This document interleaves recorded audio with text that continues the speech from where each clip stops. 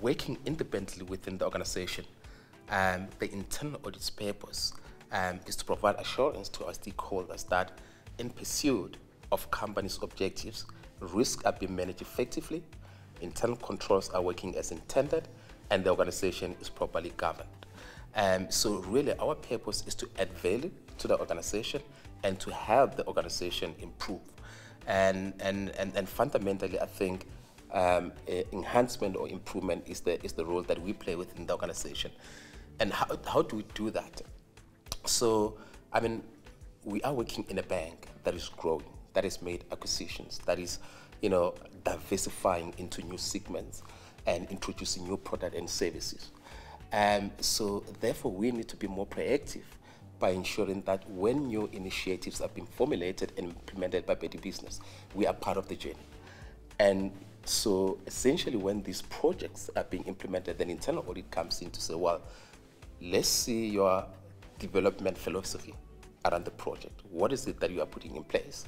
When you're building new processes and new systems, are you taking into account all the right controls that should be implemented right up front, rather than us waiting, for things to happen and only come after the action, because then we have missed the opportunity.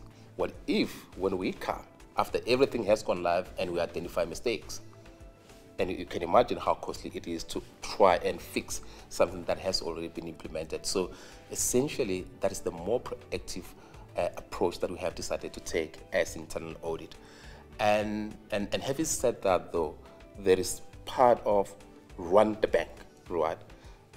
Projects that take place, and we can't ignore that. So therefore, we have to make sure that for those type of business as usual processes or businesses, we develop an internal audit plan that's informed by a thorough risk assessment of where top risks sit in the organization.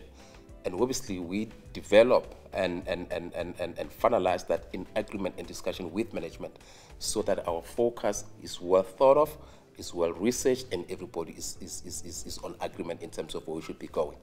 And essentially, then that involves us having to identify those areas, and once we have identified them, we go into those areas to make sure that they've got all the right processes and controls in place to mitigate the risk that can actually land us in trouble. A case in point, for example, is the credit environment, as you'd imagine, especially on the consumer banking side. Lending or consumer lending is really the biggest part of what we do, and therefore it requires to be more involved and come more often than not to actually continue to check and monitor the controls that are placed and ensure that they're still adequate and they continue to operate as intended and as expected by executive as well as the board.